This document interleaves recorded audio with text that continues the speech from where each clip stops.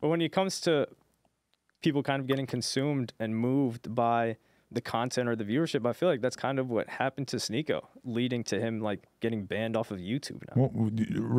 Well, let me know, because I don't know why the f he got banned. I don't know exactly why he got banned. It just happened today. Right. But he had 2 strikes right. on one channel. And then like I think he took down a bunch of videos. Yeah. And then today he just posts on Instagram his main channel and a second channel just terminated. Well, Brandon Buckingham is claiming the body. Yeah, but I think that's just a coincidence. He put out a big video about him. I and then saw it. he showed that Sneako, maybe, I don't know, maybe it's because they deleted the channel that it says this, but he showed like a Social Blade screenshot that made it look like he deleted like 7 million views worth of videos, which was probably a fuckload of his more popular videos. So maybe he was trying to do that in the lead up to getting deleted. I don't know. But I mean, I do think like, bro, in this modern landscape, it's like they're setting up Rumble or whoever becomes like the alternate video provider. Like that opportunity is wide open for somebody right now. And I think when you have Sneako and Andrew Tate and Donald Trump and Alex Jones and all these fucking people, Louis Farrakhan, like there's a lot of fucking people who are banned from social media. It's like, it's only a matter of time until one of these platforms really has like like I heard Rumble is actually pretty popular. To a degree. I know Andrew Tate gets a lot of views on there, but the thing is with Sneako, I'm not sure that he has the fan base that would follow him there. I think he had it before this blow up. But I could see it becoming normal in a year or two for there to be enough canceled creators that people want to hear from that all of a sudden, even for somebody like me, maybe it makes sense to log into Rumble once or twice a day to look at the content from all these guys. And for me, it's like, I'm not a hardcore Andrew Tate or Sneako fan, right? Like I'm not watching their fucking content on a consistent basis. But if I was that guy, you know, let's say you, academics, Joe Budden, and fucking, I don't know, whoever else, Sam Harris, say they all get deleted off YouTube and they all have to go to Rumble. Well, all of a sudden I'm looking like a Rumble viewer, right?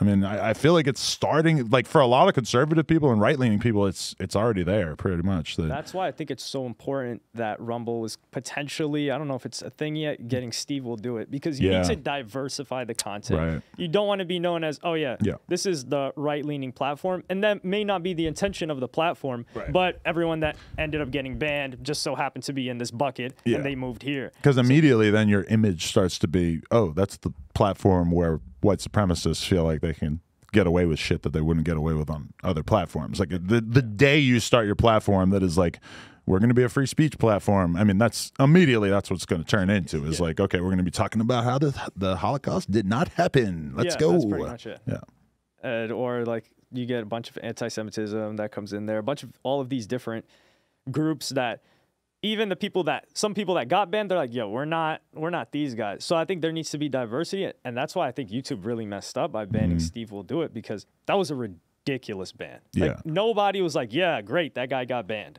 Right.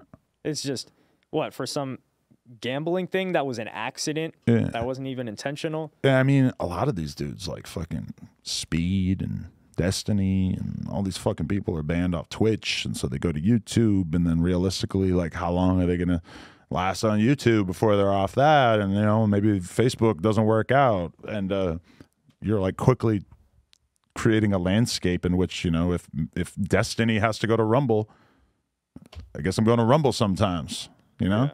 Do you think there's more of a demand for the type of content that isn't very, very, I would say like lukewarm, for instance, Destiny, Speed, let's say just Andrew Tate, Sneako, like there's been a huge demand, and people are trying to portray it as, oh, these people are influencing people to like them, but I think people have just been searching for something like that. Right. And there's like this new younger generation that's like, yo, we're kind of like these edgy kids that like to crack jokes and talk shit on video games. This Speed guy's just like us.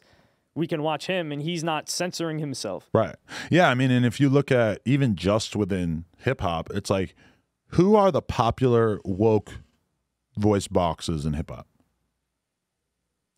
Charlemagne? Yeah, like he's the closest thing that you're probably going to get to. And Charlemagne even, like, what was the clickbait on the Logan Paul clip? He said that, like, every woke person needs to go take a nap or some shit.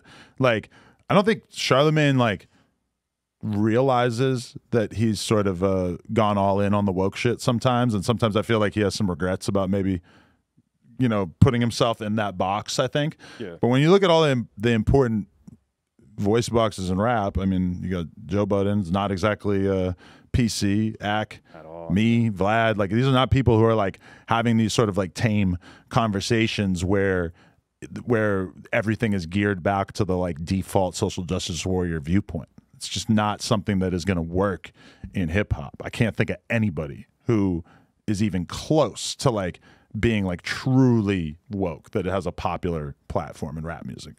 But I think that's kind of a bind that the bigger platforms are in, where culturally hip hop is not woke or soft or anything like that. So if they kind of impose against that, they'll get a bunch of accusations of whether it be racism or trying to hold the culture back, Right. that they're like, hey, we have to give more leeway to this genre of content and music as a whole. All right, people, we just hit 300,000 subscribers. You know we're trying to hit 400,000 subscribers. So that little red button, tap it, tap in. We appreciate y'all.